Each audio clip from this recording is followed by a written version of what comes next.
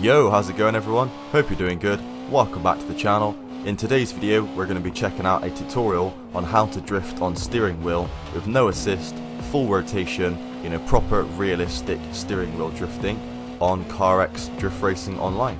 This is going to work on the G920, G29, G923 and pretty much any wheel with force feedback. So let's get into it. So first we're going to start off by showing you my steering wheel settings. So obviously we've got manual gearbox, manual clutch, so realistic gear changes and clutch. Then you want steering wheel assist off, obviously. If you don't have this off, basically the game will not counter steer and it won't drift properly like a real drift car. So you definitely want steering wheel assist off. Controller assist doesn't matter because we're on steering wheel. And then you want the max rotation that your steering wheel handles, so 900 or 1080 for realistic drifting, and then you want 0.7, 0.8 for the force feedback, something along those lines, but depends on your tune setup. And that's it, that's my basic steering wheel settings. You can change it a little bit if you want, but that's what I'd recommend starting out on. Now let's get into a beginner, basic tune setup. So feel free to copy this tune setup as a nice beginner tune. And yeah, then we'll get into how to drift, all the proper techniques, how to drift on wheel and everything. So feel free to pause this video, copy this tune up. As you can see with all our tunes, no tyre rub, even when the car is drifting or steering on full lock. And pretty much all of the tune settings are realistic to real life. They're how a drift car should be set up. No glitched, low Ackerman, sort of cheap tunes. None of that sort of stuff. Realistic tune settings for realistic physics that will teach you real drifting techniques. So yeah, realistic setup, giving you realistic physics. I'll just leave you with the rest of the tune setup, and once you've finished copying this up, then we will get into actual drifting techniques and we'll show you how to drift on a wheel, how to start a drift, maintain a drift, transition, all that sort of stuff. And hopefully by the end you'll go from not knowing how to drift on a steering wheel to being able to drift a full track all in one go without crashing. So now let's actually get into drifting techniques and show you how to drift on wheel. I'd recommend starting out on Navarro Base A, just make your own private lobby or go onto the training on the campaign on the single player mode. So you're just in your own game on Navarro Base A. And then what you want to do is drive towards the middle of the map here.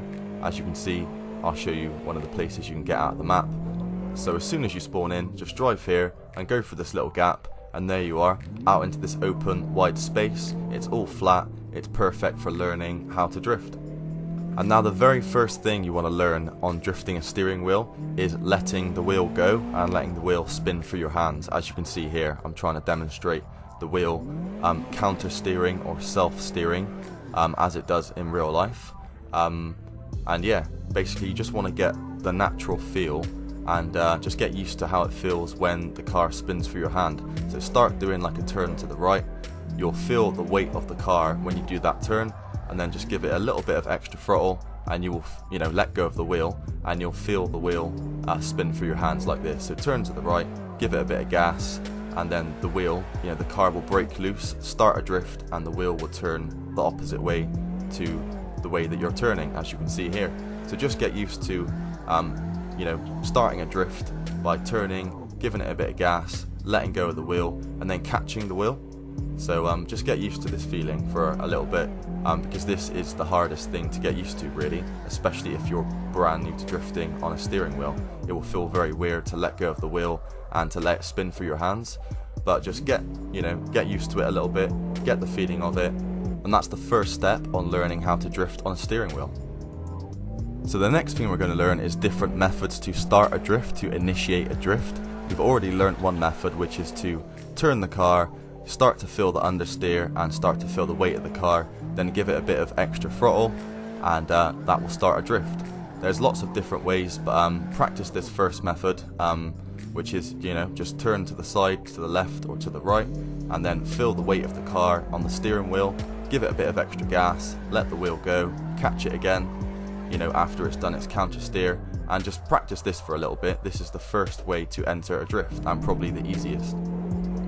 The next method we're going to show you is more of a weight transfer initiation. So as you can see, we're kind of swinging the car left and right, and we're using the actual weight of the car and the inertia of the weight transfer to start that drift. This is a bit more of a technical way to start a drift, but it's kind of like an old school Japanese style of drifting, like toge drifting for example. Definitely very useful and definitely something you want to learn. Now the next technique we're going to learn is clutch kicks. Now what a clutch kick is just holding the throttle and the clutch at the same time, which builds up the revs of the car, then letting out the clutch, which will spin the wheels of the car really quickly, and that will start off your drift and also give you a little bit of a kind of a speed boost, or will start the wheels obviously spinning really fast.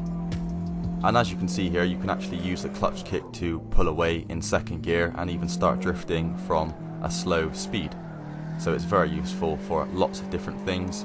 If you're in too high of a gear, if you need to catch up a little bit of speed to do a tandem or something like that, a clutch kick entry is probably the best way to go, and it's very popular in drifting. It's what most people tend to use most of the time for initiating a drift. But yeah, just practice it. So build up the throttle and then hold the clutch and the throttle at the same time for a split second. So yeah, hold the throttle down and then basically kick the clutch. That's why it's called a clutch kick, and that will just give a little burst of revs to the engine and wheels and spin them up a bit and start off your drift. Obviously brake traction, the car will start a drift, and yeah, just practice this a little bit. Clutch kick drifting, not just to the left but to the right. Don't just practice turning one way. And then another method that we're using here to start a drift is kind of a sharp turn in. So once again, a completely different method. You kind of give it a really sharp turn to the direction you want to drift, and then a split second later the car will brake traction and start drifting, as you can see here. So you just give it a sharp turn to the direction you want to drift, and then like a split second later you let go of the car, it self steers and starts drifting. So that's another method as well. So we're trying to teach you kind of all the methods of initiating a drift, and then next we'll get into how to maintain a drift. And before we do that, obviously you can't do a drifting tutorial without mentioning the handbrake. But unfortunately, on every single one of the Logitech steering wheels, the G920, the G27, even the new wheel, none of them have an option for a handbrake. So we're not going to show that in this video, but it's pretty simple. It's about as easy as a clutch kick really. It breaks the traction in a different way. Obviously, instead of spinning the wheels, the handbrake locks the back wheels up, so it stops the back wheels. So you break traction and start a drift by locking back wheels up. It's quite a popular thing in drifting, but again, you don't need it at all. As you can see, we're drifting fine without it. It's also kind of a noob thing on drifting. You want to avoid using the handbrake and try and learn clutch. If you can, that's the better way to drift. So yeah, we're not going to cover the handbrake in this video because I don't have one on this wheel, and nobody using a Logitech wheel has one either, unless they've modded it on PC. So we'll leave that out for now, but it's a pretty simple technique, and if you do have a handbrake, you'll figure it out easily anyway. But yeah, so now we've learned pretty much all of the techniques for initiating a drift, weight transfer, clutch kick, giving it a bit of gas, even handbrake and stuff like that. Once you've learned all these techniques, just get used to them, try the different techniques out. Also, it's not like you use one or the other when drifting, you kind of use a combination of all of them all the time.